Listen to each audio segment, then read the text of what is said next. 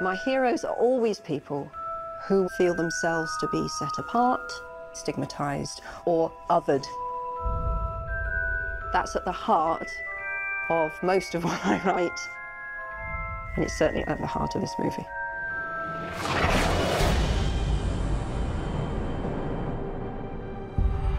Fantastic Beasts and Where to Find Them was a textbook that Harry Potter used at school. While I was writing Potter, I became quite interested in Newt Scamander. So I knew quite a lot about Newt. He's been traveling the world studying magical creatures. He calls himself a magizoologist. First trip to America? Yes. Must get that fixed. Newt's creatures live in this magical case.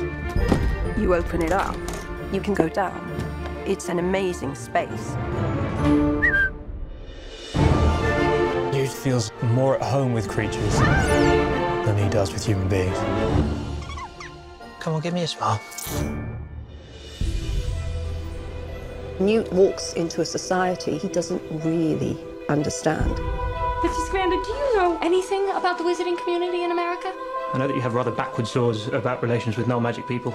You're not meant to befriend them, you can't marry them, which seems wildly absurd to me. Then marry him. And then Jacob accidentally opens Newt's case full of magical creatures. Hey, Mr. English guy! I think your egg is hatching. So Newt gets embroiled in this adventure. He starts to look a bit more like a hero. It's something that has implications for the whole wizarding world.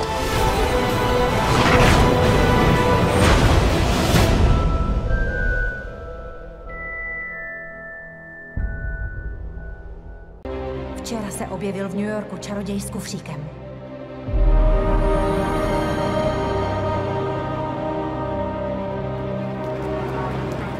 S kufříkem plným kouzelných stvoření.